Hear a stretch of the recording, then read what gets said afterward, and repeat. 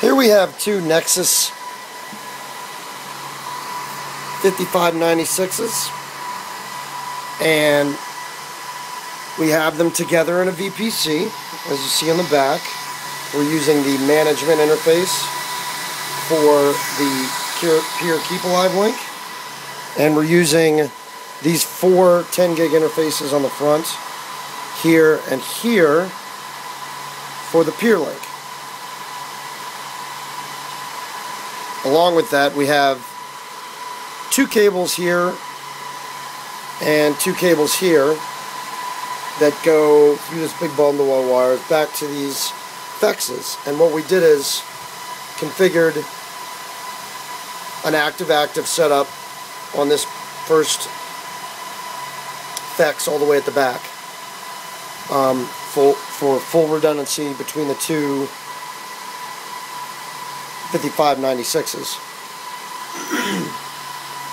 Now obviously we could have run all four of these to one or the other, but in this scenario customer required that each top of rack 2K was going to be fully redundant back to the two 5500s. So what I have here is I have a ping running. And just now I'm going to demonstrate how,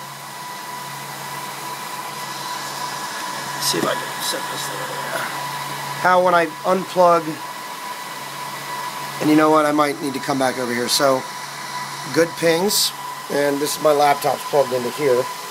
What I'm going to do is, these top two go to the bottom Nexus 5K, and these two go to the top.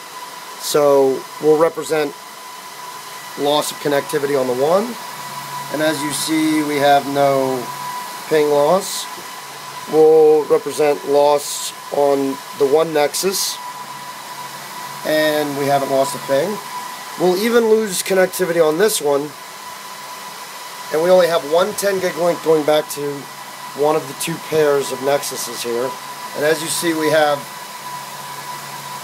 full connectivity still. Let's plug all these back in. That represents the loss of one chassis and the second link on the other chassis, or the other 5K. And what we want to do here is we want to wait a second for the FEX to come back online on the second one. It says it's online sequencing, and it's online. So now what we can do is we can unplug these two, and we should still have full connectivity. And as you see, when we did that, we lost one ping, but it came back instantly.